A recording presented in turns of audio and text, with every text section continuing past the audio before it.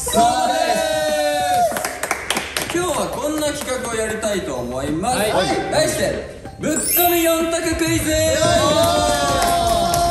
ぶっ込み4択クイズ。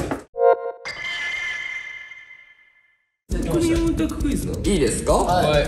まず1人親を決めます。親はね。でその親に一番好きな映画はなどの質問をします。なるほど。親は普通に一番好きな映画を紙に書きます。書きます。で他の3人はその作品名を予想して紙に書いてください。それぞれ書いたものを集計し4枚のカードとして並べます。これも含めて4枚ね。4枚のカードをオープンし3人から親へどうしてその映画が好きなのなどいろんな質問してもらいます。で最終的にそれぞれが一体どれが親の書いた映画タイトルかっていうのを当ててもらう。なるほど。なるほどね。分かったぞ。っていうのを親を変えながら質問も変えながらやっていこうかなっていう。4人が書いたやつで4択するわけや。そうだから自分が書いたら自分は知ってるから、実質3択みたいな感じになるけど、それ4つの中から選ぶっていうなるほど。分かりやすい。最初の題、好きな文房具は？うわ待って、ナダさんって文房具使うん？いや当たり前じゃん。使ってんの？今までどれだけの文房具を使ってきてましたか？そうだ、あんまイメージないけど。文房具を愛していますか？申し訳こないです。れだから本当に思うやつを書けばいいんだよね。とりあえずね。あ、分かるよ。ああ、いい回答ですね。おーじゃあ1、はい。定規、2コンパス、はい。3コンパス、もう4バラのついたペン。ボケてますね。ボケてるね、これこのは。4択から俺らは伊達様が好きな文房具を当てに行くという。でも被ってる人もいるね。そうかぶってるのがちょっと怪しいよね。質問？いいよ、質問して。いやだからそう単純になんでそれが好きなのかあそこが気になるよね。なんでそうなるのって思う。どういうことやねん。答えを教えてよ。質問がさ。分かっちゃったね。これさ、嘘つけないタイプなんですよ。いやそれはいいことですよ。そう初めて使った時の感情とか覚えてる？うわーって。もう確定です。コウジ分かった？僕ももう。じゃあ行きますか。もうはい。いくよ。せーの。コンパス。正解。コンパスだよ。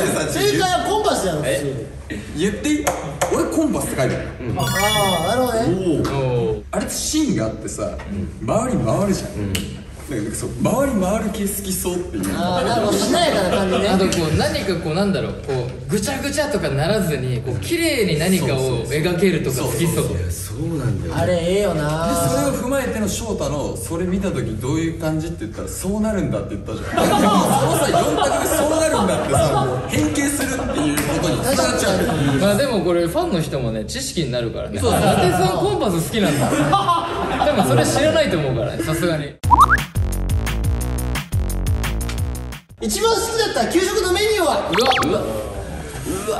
番好きだった給食のメニュー。コウジ結構なんか好きな食い物の幅広いからな。これさ地域によって違くない？でもそうだからやっぱその俺はちょっと今奈良県民になる。そう奈良ならではのみたいなやつも出る可能性もあるわけじゃん。奈良ならではね。うわじゃあコウジが出したお題一番好きな給食のメニュー。1、ほうれん草とミニウインナー和え。何ですかそれ？ー、知らんな。2、味噌ラーメン。まあ味噌ラーメンいいっすね。3、コッペパン。ああ、4、揚げパン。いいね。うわーこのパンほうれん草とミニウインナー和え。副菜です。だからメインではない。メインじゃない。ほうれん草サブだよね。ミニウインナーあれはちっちゃい小鉢のそうだよね。エリアのやつとこで。助かるやつだよね。いや味噌ラーメンもさこれなんだろうパックになってたさなんか真空パックみたいな。ちょっとこうやってやってさ、ちょっと自分がほぐして麺がこんななってるやつ。単純になんでそれが好きなのかっていう。ああそうだね。いや、なんか味が好きですね。味と見た目。味と見た目ね。でも本当にこの人正直言って今そこにこうねつけてくれてるんですけどもうそれしか見てないんですよ。はいそれは今でも結構食べますか？ああなるほど。今食わへんな。正直ももう今食べへん。今食べない。今食べない？今見いひんもん。見ない？あんま見いひんね最近。ほうれん草見ない？お姉さん見るよ。そのコージ以外のその他のクラスメイトたちもみんなそれいやーどうでしょうね。人気度で言ったらどうなの？人気度で言うとトップではないね。うん、分かってない。人気度で言うとトップじゃなくて、これだけやな質問は喋りすぎるから。じゃあせーので言おうか。はい。伊達様と俺と翔太ね。はい。いくよ。せーの。ほうれん草とミニウインナー和え。正解。正解。ほうれん草とミニウインナー和え。これさ、もうさ、この4択に入っちゃいけないから、いやマジで俺一番好きな給食何やろなって思い出したらこれやったんよ。いや難かったな。東京で出ない？いやベーコンとかだったらまあじゃあこんぐらいのミニウインナー、こんぐらいのミニウインナーとほうれん草あえてんねんけど、ウインナーが人気すぎて後半ないんだよ。ほうれん草だけにね切られてる。その時の記憶とかその時好きだった思いがねもう出ちゃっててそれいいことなんだけどね、いいことなんだけど、僕渡辺が今一番行ってみたい場所。ああむずい、難しいね。これはさ選択範囲多くない？面白いし今んところ伊達さんもこうじゃん嘘つけないですよこれ嘘つくんでしたっけ？ちょっと待って怖いよ。いいですか？4択で揃えました。はいいきますね。1、ハワイ。はい。 2、サグラダ・ファミリア。なんだそれ。3、フランス。4、サウサー。4が分からん。サウサーって何？サウサー俺一瞬パッて見たところサウナに見えたからコージに聞きたいんですけど。工事はい。俺？サウサーってどこにある？なんで俺やねん。今の流れ的に俺にならんやろ。真面目にやるやろ。まあじゃあ質問してくださいよ。そこにうん。は今まで行ったことありますか？いやまあないね。あないし、ここもない。なんか名前とかもよくわからん。え？ー名前？合ってんのかもわかんない名前が。もうそれ答えちゃう。今んとこかなりサウサーに近い多分合ってるか分かんないって言って多分ハワイはないんだ。なあフランスもフランスもないよね。サグラダ・ファミリアなのかサグラダ・ファミリアなのかっていうぐらいはあると思うんだけど。ザクラダファミリア。点々の1ね。そうそうそう。サウサーって国の都市かな。国があるのそういう国というかなんかテレビで見てなんか名前合ってたかな本当に合ってるかまあちょっと、任せるわその辺は。まあショッピーの記憶力だもん。どういける？じゃあせーので答えようか。うわせーの。サグラダ・ファミリア。お割れました。割れた。どうぞなんて言った？ハワイ。工場。サグラダ・ファミリア。俺サウサー。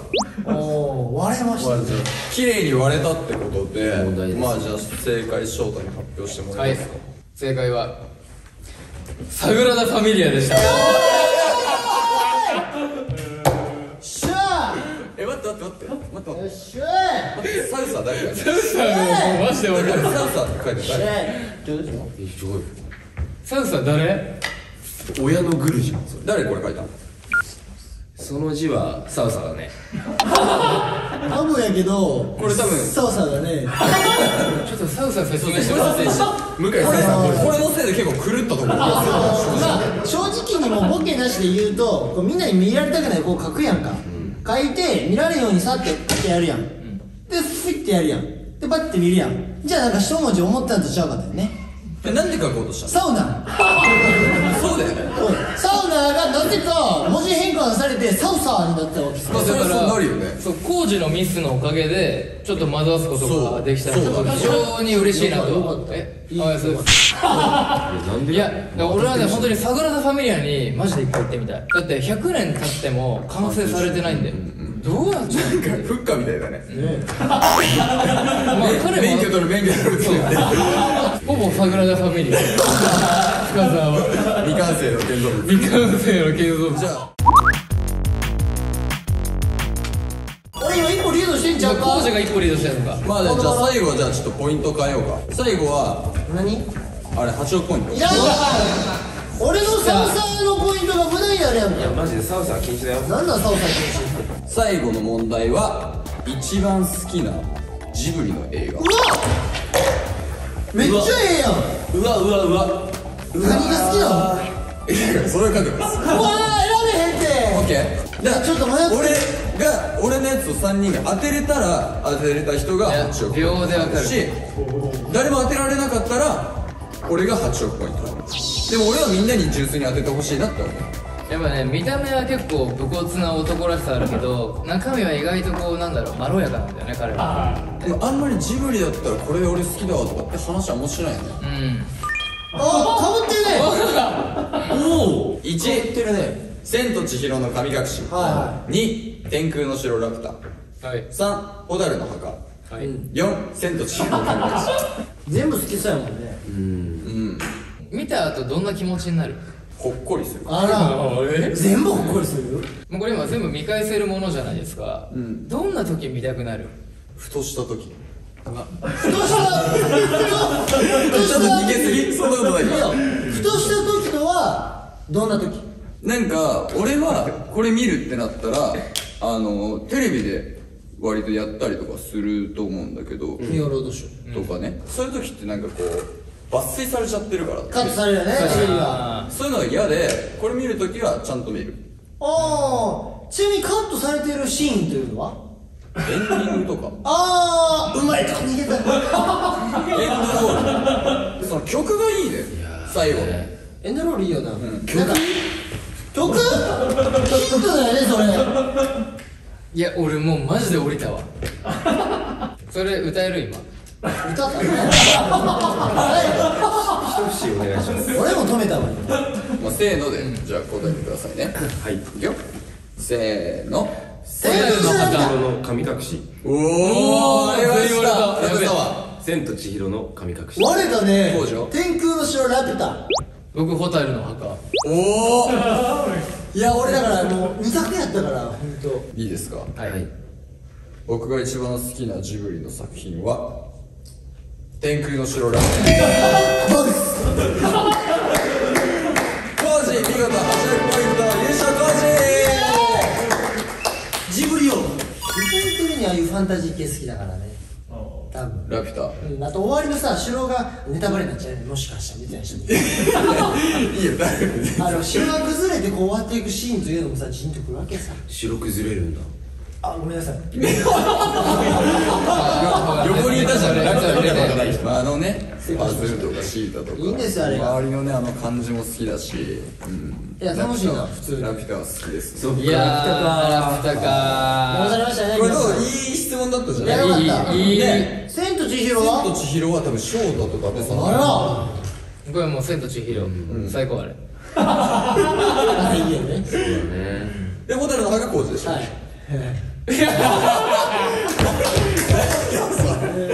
何そのニヤニヤしたり。優勝8億2ポイントの工事。ぶっ込み4択クイズ王です。皆さんもぜひお時間があったらほうれん草とミニウィンナーへ食べてみてください。以上そうでした。鉄分がね。はいチャンネル登録もよろしくお願いします。